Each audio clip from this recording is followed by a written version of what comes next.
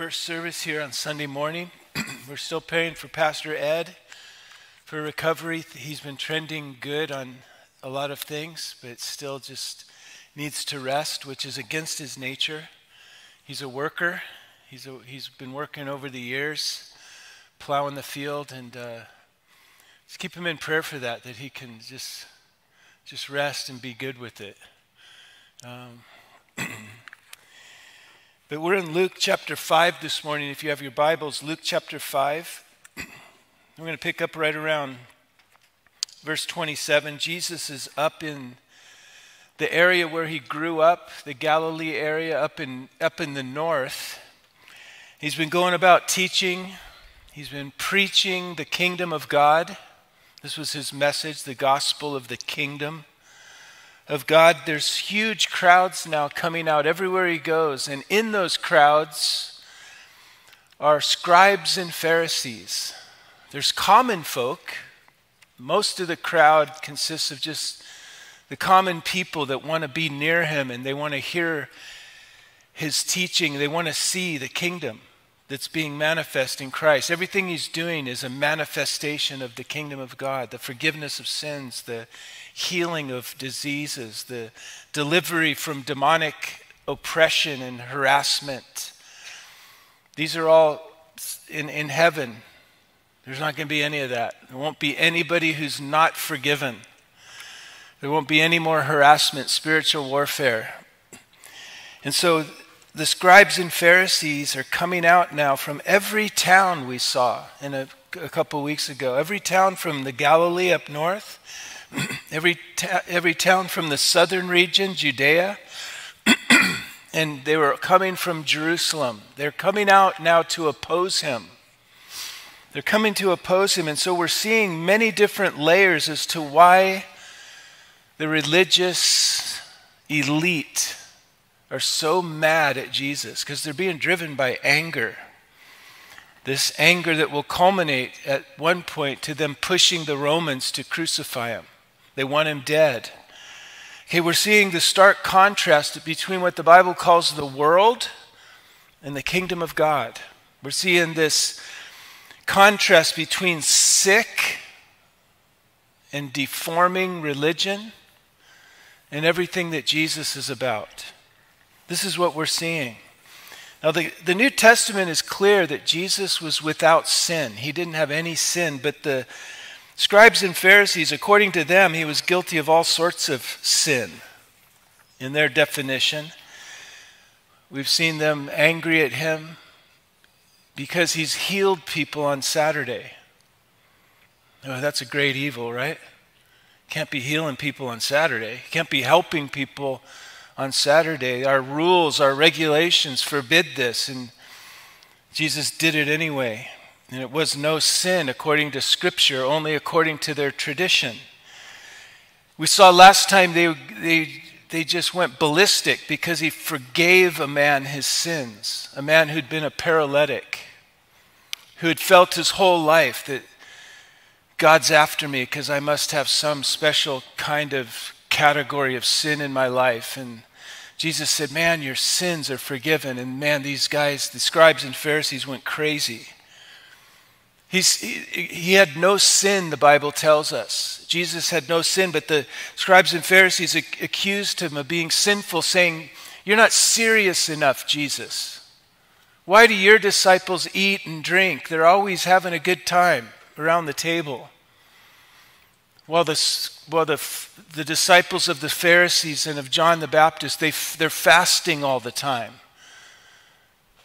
You're not serious. You're not a good example. You're enjoying life too much.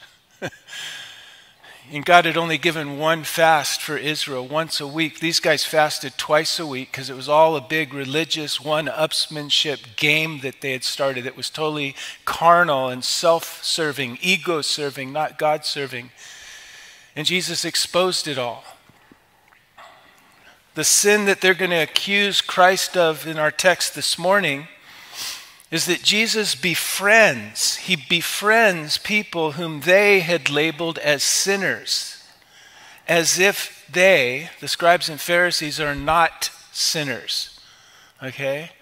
This is the big thing that has them all worked up. You know, Jesus associated with all kinds of people. And that infuriated these guys. These guys' whole thing was separation. Okay? The word Pharisee means separate ones.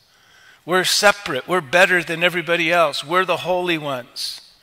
And they would pull their robes in whenever anybody else got near them so that they wouldn't be defiled by other people, by the people that weren't keeping their rules and playing their game. They thought salvation came by separation. Jesus, we see, brings salvation through association. This is what we're going to see in the text this morning. They thought salvation came by separation.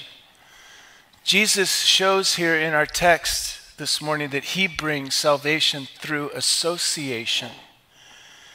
Part of their sense, albeit a false sense, really a self-righteousness, it was that they kept away from folks that essentially weren't playing or weren't interested in their religious game, but in playing by the rules they made up. The only ones that the scribes and Pharisees associated with were those that were playing the game according to their rules and regulations. And they held up those rules and regulations, as we saw a couple weeks ago, as if they were the word of God, the commandment of God. And Jesus says, no, they're not. You guys have taken what God said and you've added to it, and now it's tradition. But nobody stops and thinks, that's not the word of God. That's the traditions that have been handed down. And he says, but you load these things on people until they're crushed, until they can't even breathe spiritually. We've seen that they had a rule, that they had a regulation to deform and to make awkward pretty much every single area of life. This was their religion. This was the system that had developed. The Pharisees made every effort to keep away from those who didn't honor their scruples.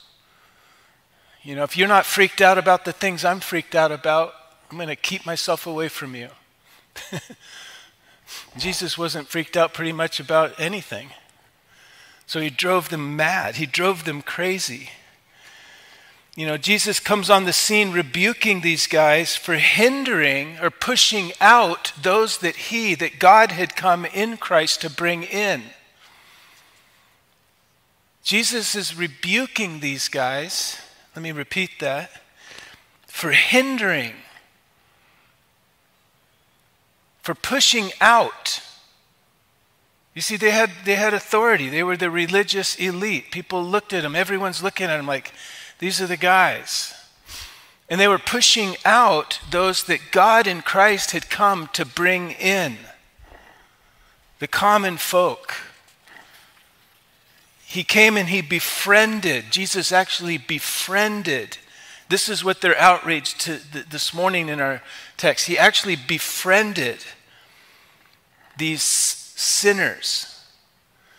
That the scribes and Pharisees, that they made sure that they stayed away from these people. These people, like this, you know, in our religious system, you got to stay away from these people. And Jesus walks up and he befriends them. He eats and he drinks with them. A sign of acceptance of the person,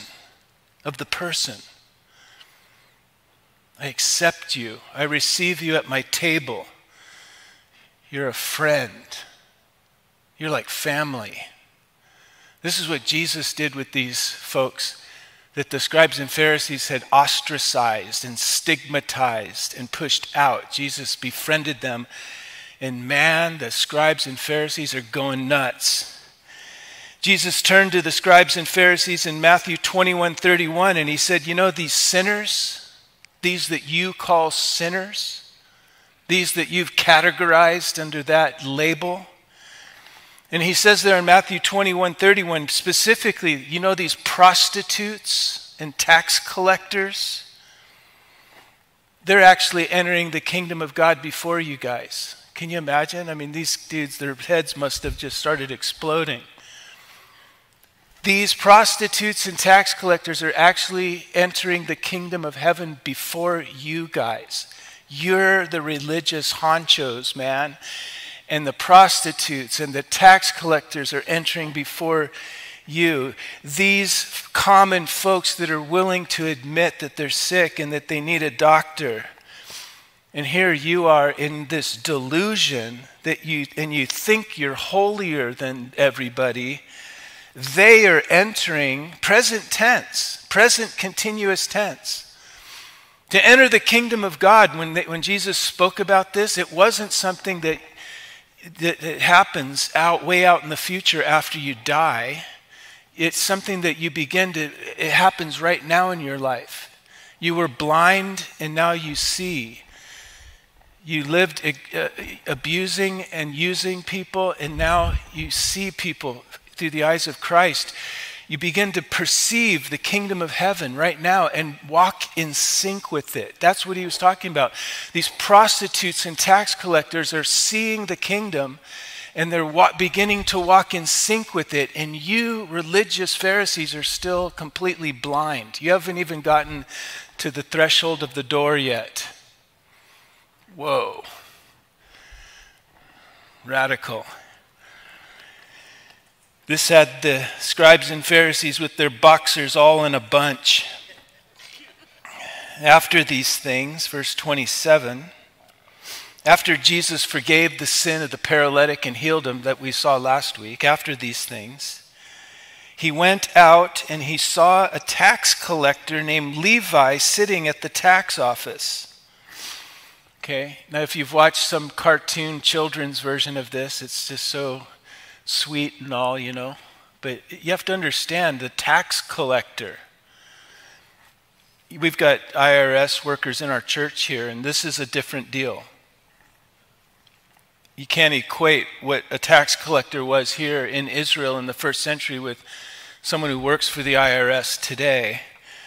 At this time, Rome had marched in and annexed Israel, and they were by force extracting taxes from the Jews. The Jews hated this, like vehemently. There were some groups that were radicals, like assassins, that hated this occupation of Rome so badly. But to collect taxes, the Romans would employ Jewish men who were willing to go and get as much money as they could out of their fellow Jew.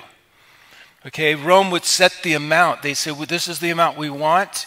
We're giving you the backing of the Roman army, but you can go and extract whatever more you want to line your own pockets. These this was a recipe, by the way, for corruption. You can feel it, right? This is mafioso. Okay, this is what this is. Some of the IRS people that come here and audit our books every year, we have it audited. They're just the most sweet, upright, reasonable people you could ever meet, you know. The tax collectors here were not those people.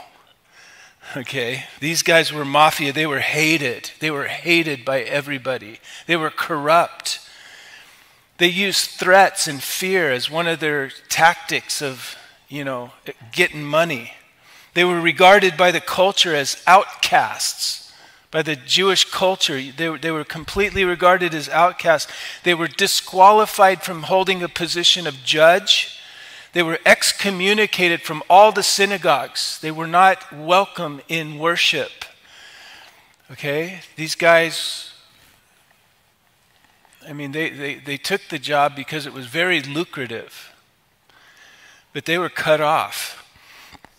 So Jesus, now, he comes and he sees Levi sitting at the tax office. He sees this tax collector. This is who he's looking at, one of these guys. And he intentionally calls Levi out loud, I want you to be my disciple. He said to him, follow me. When a rabbi says, follow me, it means I want you to be my disciple. I'm giving you an opportunity to be a disciple of me, Rabbi Jesus. Who would have thought? Who would have thought that God would want this man. Who would have thought? God would have thought. Okay, this is a very God thing, not a churchy thing, not a safe thing, not a tidy thing, not a comfortable thing, but this is what God would do, and this is what God does. He calls men, he calls women like Levi outcasts, people that have made terrible mistakes, people that have been caught up in drugs and maybe in the underworld. And he calls people like many of us. I was never in the mafia. My story is so boring. I grew up in a white middle-class family and went off to college and did pretty good in college and then got a job. And I came to the Lord. My heart was so empty. I was like, there has to be more to this life. And God calls people like us too. I'm never addicted to drugs. But Levi gave Jesus, notice, Levi, he leaves everything. He gets up, he goes, he leaves the thug life, and he's following Christ now. And Levi's response to this invitation is to throw a huge party. And imagine, you can imagine the money this guy had, the money that these types of guys have.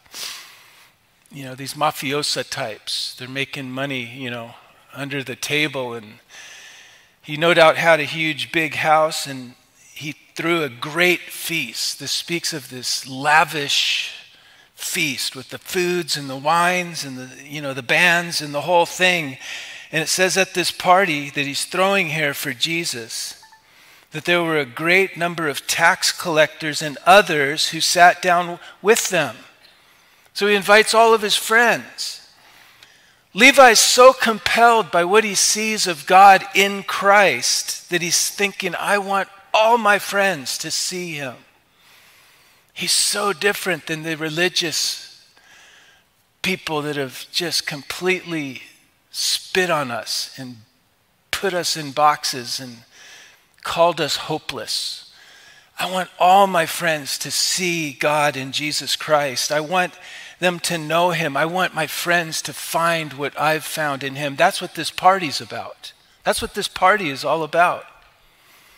So Levi throws this party, invites his friends. There's Jesus among them. There's Jesus among them. He's not supposed to be there, according to the scribes and Pharisees. He's actually eating and drinking with them. This is an extension of the hand of friendship in that culture. He's eating and drinking with these folks. And who are these folks? Who are Levi's friends that are there at the party? Well, if you're an outcast, if you are considered, if you've been boxed and labeled in that category of the dregs of society, you know, for whatever reason, the only friends you can have, the only friends that you would have are other people that have that, they're in that same box with that same label. Here's Jesus with all the ostracized and all the outcasts, all the ones that the holier than thou religious folks said, nope, you guys are out. You know, it tells us in Mark, in the Gospel of Mark, Mark's account of this same story, that many tax collectors and sinners also sat together with Jesus at the table and his disciples, Jesus and his disciples. For there were many of these people, there weren't just a few, and it says, and they followed him. So these folks that Jesus is extending this friendship, these folks that were stigmatized and ostracized by the culture and by the religious honchos, there's many of them now, and they're following Christ. Look at what's happening here. Is that a good thing? They're following Christ. Well, are they saved? Have they completely repented? I don't know.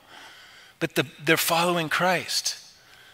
The best chance that they have to actually get saved, if they're not already saved, is to be following Christ. They're following him around because they're drawn to him. They're compelled by the person of Christ. Who is that? It's God who is manifest in flesh, and they don't want to leave. They want to follow him everywhere he goes.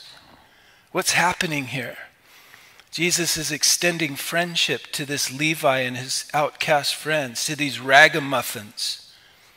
who've been ostracized by the culture, stigmatized by the religious honchos. Jesus is extending friendship, follow this, to these people whose sin has been deemed by the religious elite as having deal-breaker sin. The religious system that the Pharisees functioned in, inside their system, they deemed the sin of these people deal-breaker. They're committing the deal-breaker sins. And why did they do that? So they could feel better about their own sins.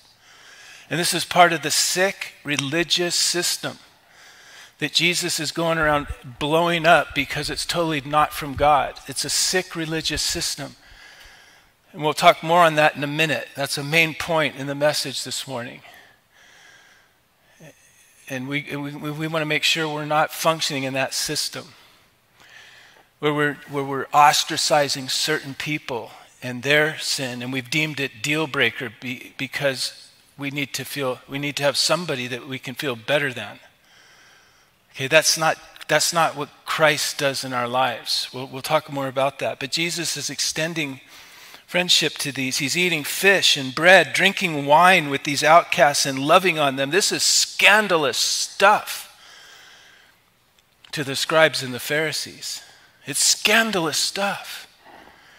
And yet these marginalized folks, they're feeling God's love. They're seeing the kingdom of God in him. They're so drawn to him now that they're all following him. They're all following him. All these other mafia dudes, these shady characters, drug dealers, prostitutes. I call it's a ragamuffin group. How do the scribes and Pharisees feel about all this? Well, they got their boxers in a bunch, like I said. The scribes and the Pharisees complained. Notice there, verse 30. The scribes and the Pharisees complained. Of course they did. That's what the religious spirit is always doing. The churchy religious spirit is always complaining. Their scribes and the Pharisees complained, notice, against the disciples. They're afraid to go directly to Jesus, so they're complaining to the disciples, saying, why do you and Jesus, why are you all eating with these people? What are you doing eating with these people? You should be shunning these people. You should be shutting them out. What are you doing opening your house to these people and you're inviting them to your table? What are you doing? Again, in this culture, to eat with people was a sign that you accept that person as a friend, as a person. You affirm them. Not that you agree with maybe everything they're doing. It doesn't mean you affirm, because everybody's got stuff that we're doing that we shouldn't be doing. We're all broken. It's not an affirmation of sin, it's an affirmation of the person. This is what Jesus is doing. He's affirming the person. These are people. How'd they get into the business they're in? How did they get into the situation? Everybody's got a different story, and we can't just blanket condemn and judge. Jesus is affirming them as people. And the Pharisees are like, what are you doing? They want Jesus' disciples to give an account for what Jesus is doing and for what Jesus has now led them into. They're kind of pulling the disciples over, going, what is this, guys? And I can imagine the disciples in their mind, this is my speculation, being asked this question. I can imagine the disciples thinking, you know what? Jesus never asks us permission to do what he does, but he does what he does. And to tell you the truth, I can imagine this being the disciples' kind of response to these guys complaining. He keeps reaching out to people that, to be honest, initially we're always a little bit uncomfortable with the people that he's reaching out to. But he keeps going there. He keeps going to the woman caught in adultery, and then he's shielding her. and he's looking at the Pharisees, and he's driving them off one by one. And then he goes to a woman at the well, and she's had 5 husbands. And they thought, you're not supposed to be talking to her. It's a woman, and she's not Jewish. And he keeps doing this stuff that we're kind of uncomfortable with, but then he calls us over there to love these people like he loves them. And you know what? Something's happening in us. We're being stretched. We're being stretched, and we're experiencing more love for more people than we ever have. And is it uncomfortable? Yes, it's uncomfortable, but it's actually kind of cool what's happening in us. The scribes and the Pharisees complained to the disciples. How can he be eating with these people? How can he be doing this? How can he associate with these people? And maybe some of you here today, you've been made to feel that you're disqualified from the kingdom of heaven, and certainly from ever being used of God. Maybe some church people made you feel that way. Maybe some of you feel that perhaps you don't know. Because you don't know yet what the Bible actually teaches, that you think that you got this idea in your head that you are uniquely sinful and that you're a hopeless case. That's because you don't know the Bible yet. Because the Bible doesn't say that you're a uniquely sinful person and that you're in this category different than the rest of us that's called hopeless. That's a lie from the pit of hell. We're all equally jacked up, if you would say. Everybody has sinned in the past, Paul the Apostle said, and everybody presently falls short of the glory of God.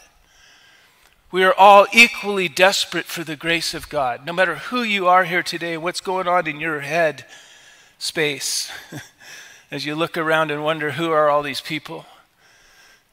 Because you don't know all these people. You know your own self. I could tell you about all these people right now real quick. They're all just like you. We've all sinned and we all fall short of the glory of God. We all are desperate for God's grace. We're all in the same boat. You know, someone once said that's what fellowship is, right? 2 fellows in the same ship. We're in the same boat. We're in the same boat, and we all need Christ. Let me say this to you this morning. Jesus Christ offers his friendship to you. He wants to eat and drink with you. Yes, you. You. He knows your issues. He knows more about your issues than you do. He knows all the ones you know about so far and the ones that you don't even realize that you're dealing with. And he says, you, hey you, I want you to follow me. I'm going to eat with you. I'm going to drink with you. I want you to follow me. I want to be your friend, says Jesus. Wow. Jesus comes breaking through the whole religious world, the whole religious Pharisee world, and he goes after the people that they've pushed away, and he says, I want to bring you in. You. I want to bring you in. And so the scribes and the Pharisees, what they're doing here with their question to the disciples is they're trying to shame them. This is huge in the religious game, is the tool of shame. They're trying to shame them. What are you guys doing eating with these people? It's shame. And before the disciples could say anything, Jesus answered and said to them, those who are well have no need of a physician, but those who are sick, they're the ones that need the doctor. I have not come to call the righteous, but sinners to a repentance. And a repentance, the literal translation, repent, it's a compound word in the Greek, metanoios. Meta, where we get metamorphosis, it speaks of a change. Nous is the word for mind. The word repent means change your mind. No, I thought it meant change your behavior. No, it doesn't. But when your mind has changed your behavior, it's already done.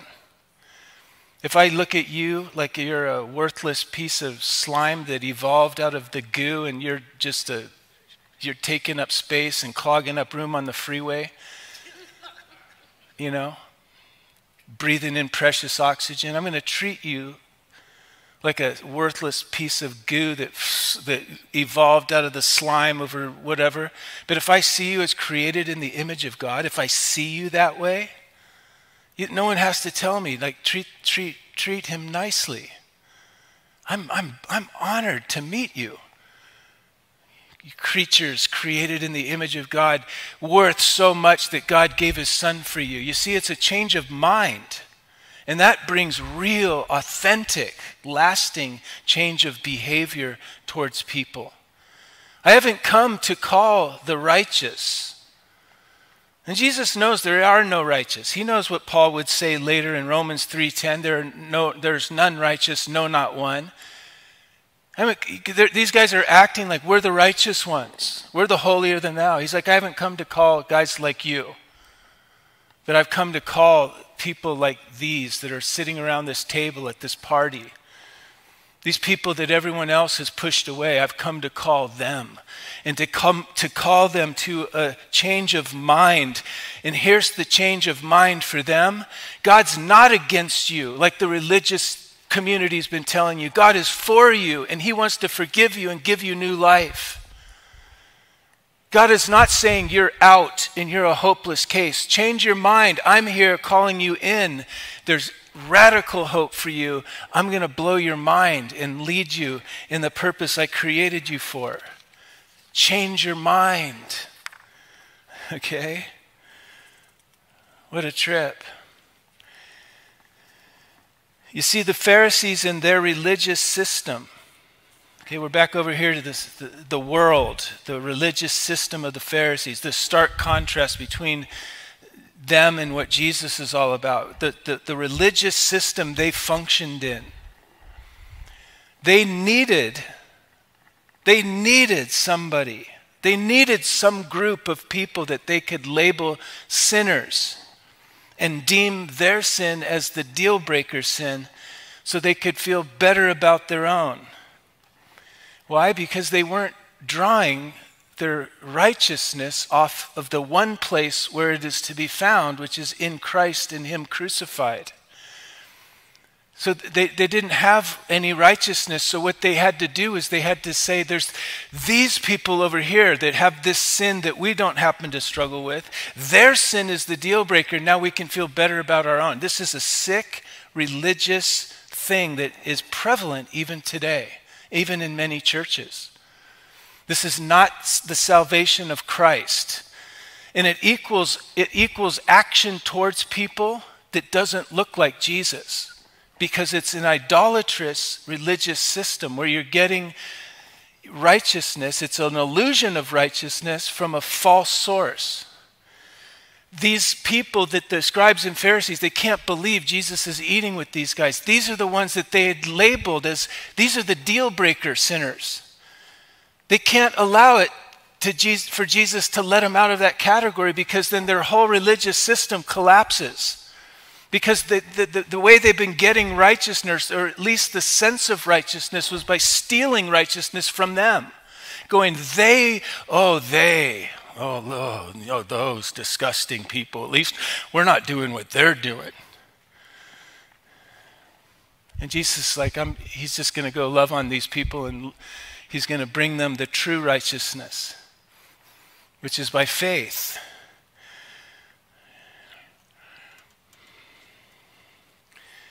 If you're a believer in Christ here this morning, if you're a believer, your sins are gone. They're gone. Listen, and not just that. It's not just a deletion. The salvation thing, when you receive Christ, it's not just sins deleted. Now you're just kind of a blank slate. It's righteousness imputed, put into your account. It's a clothing of your life and your being with the righteous robes of Christ. It's not just taking away the old filthy garments. It's putting on you the righteousness of Christ. Okay? If you're a believer here this morning, God doesn't see your sins. They're gone. He took them away on the cross, and he's clothed you in the righteousness of Jesus Christ. This is what the Bible teaches. And it's by pure gift. It's just what the word grace is, gift. Ephesians 2, read it. Ephesians 2, verse 1 through 10. In Christ, I already have all the righteousness that I could ever need, and it's all for free in him. It's already mine. Whether I'm walking in it, enjoying it or not, it's already mine. Listen, as I live in it, what is already mine for free in Christ, as I live off of what is already mine, I'm so full. I couldn't be fuller. I couldn't have more righteousness, and thus I have no need to put anybody else down, like Jesus never put anybody down. He never put sinners down, prostitutes down, never put tax collectors down. He never went, oh yeah, just so you know, I can't be seen in public with this guy. He had no need to do that sick religious thing because he was full. He was the righteousness of God himself. But so are you now in this world.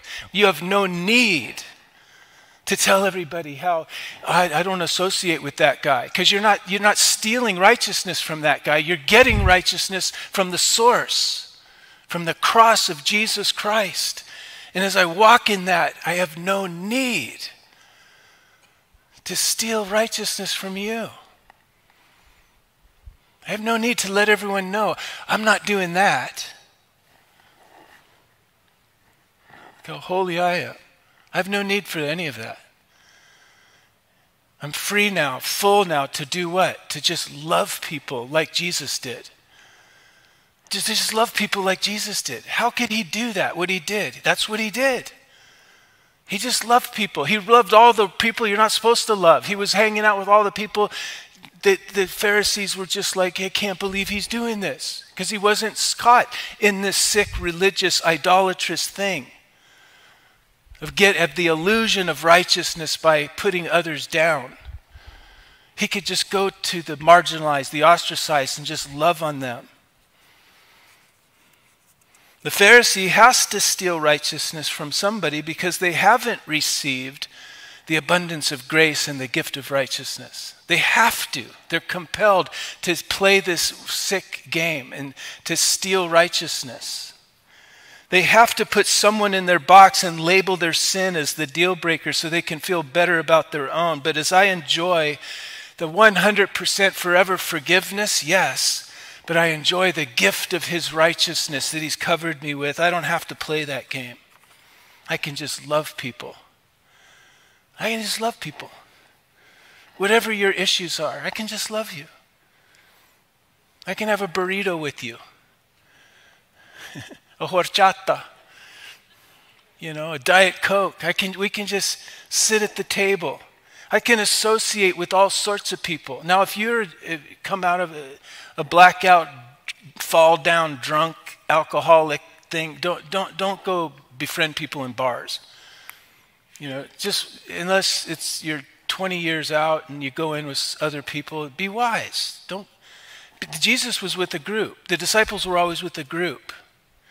If you used to be a pimp and you're that whole thing and God's don't go out witnessing to the prostitutes and if you do and you should, there should be an outreach to prostitutes in every church. But you should go in a group of people. There's wisdom in going out in numbers because we have the potential to fall. We don't want to fall. We've already seen what that brings in our lives. But I can eat and drink with folks that Jesus is eating and drinking with. Jesus breaks down the barrier of man's idolatrous religion that locks out people that God came to bring in. Now, I'm going to begin to bring this plane to a landing here, probably 5 minutes. I'm going to mention a couple I always mention, Chuck and Kay Smith. Kay and Chuck Smith. It actually happened in Kay first, according to Chuck's telling of the story.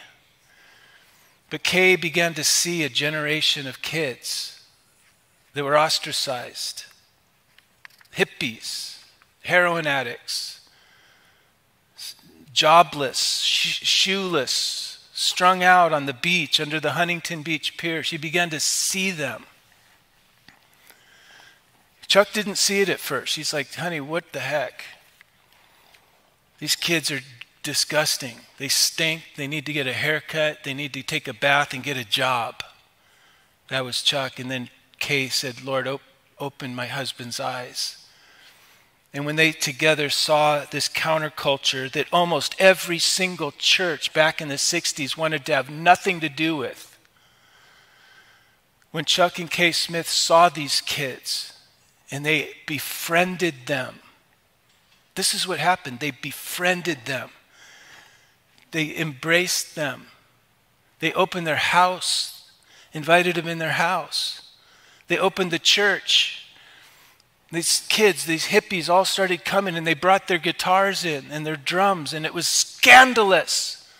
The scribes and the Pharisees of that day were scandalized, criticizing. There were articles written against him by Pharisees, against Pastor Chuck. But he's like, Jesus is doing this, and I'm following him. Why are you meeting with these kids? Why are you letting these kids in? Chuck's like going, Jesus is bringing them into our church. One of the elders of the church was a little bit slower. I talked to this guy in Budapest. He's still on the board at Calvary Costa Mesa. He said, I was the guy that posted a thing on the door that said, if you don't have shoes, you're not welcome. Back when this was happening. Because he was worried about the carpet. They just put new carpet down in their new sanctuary. And Pastor Chuck came and ripped the thing down. He didn't even fire this guy. The guy's been there the whole time. And Pastor Chuck called the elders together and he says, if we're so worried about the carpet, let's tear all the carpet out of the church and let the kids come. Let them come. This was exactly what Jesus was doing here with Levi and Levi's friends. There was this outreach, and the exact same Pharisees in the 60s were criticizing. They didn't get it. And what was the result of Pastor Chuck befriending a generation that the church wanted to have nothing to do with? The result so far is about 2,000 churches of hundreds and thousands of people each, all over the world. The result has been hundreds of millions of dollars supplied by God to build facilities and Bible colleges and conference centers to minister to all these kids. And now they're taking it to the world on a whole new level. Chuck stepped out. He could see Jesus befriending that generation. The question for us, I have 3 short questions for us today as the church. Where is Jesus going right now? This isn't the 60s anymore. The whole world has shifted and changed. I'm not sure quite yet where we are. It's changing so much. It's so crazy. But you know what? God's here. God's moving. Jesus is somewhere right now. To whom is he going right now in this generation? Who are the ostracized right now that are feeling boxed out of the church? Another question, am I willing to see them? Am I willing to see them when I see them and go to them? Am I willing to befriend? Am I willing to befriend them? A final question, am I prepared to duck the incoming fire and complaining and criticism of the modern day Pharisee, because it'll happen exactly like it did here. I want to leave you with this. Think of this. Jesus calls this guy that he shouldn't call, according to the religious realm. You shouldn't be talking to this guy, Levi. Levi is better known by you and us by the name Matthew, because he's the one that eventually went on to record the Gospel of Matthew. This is Matthew. Jesus befriended him, and he went from mafia, kingpin, threatening, scary guy to being used of God to bring us the Gospel of Matthew. Just think about how many Matthews are out there. How many Matthews are out there in the most rugged, rough costumes right now? These characters underneath. We pray, Father, in the name of Jesus, that you would show us, Lord, you would show us here at the Packinghouse where you are and who you're reaching out to. We want to reach out at the impulse of your love. We're your body, Lord. When we reach for something, it's through our own bodies. When our mind says, I want something off the top shelf, our arm reaches up, our hand grasps it, and we bring it down. Lord, where are you reaching? Who are you embracing? Who are you befriending? In this generation, Lord, we pray that we would be a people, a church. As individuals, we would be moved at the impulse of your love. That we might enjoy the thrill of the Spirit of God filling our lives and supplying all of our needs to reach yet another generation for your glory. We pray that you would show us this, Lord. And if there's anyone here this morning, maybe you feel like you're the one that has been boxed out. There's such a strong box in your mind. You've been told, or you've told yourself, you're the hopeless case. Jesus says, I want you to follow me. I want to be your friend. If that's you, and your desire, like Levi right now, is to stand up and follow, I would just ask, while everybody's heads are bowed and eyes are closed, that you would look up real quick at me and signal me somehow. And I want to pray for you. Anybody here feel like, man, Pastor, you described me. And the joy of my heart would be to follow him. This is good news indeed. Anybody here? Just lift a hand up and a little signal. Okay. Lord, we just praise you and ask that you would work this in us, Father.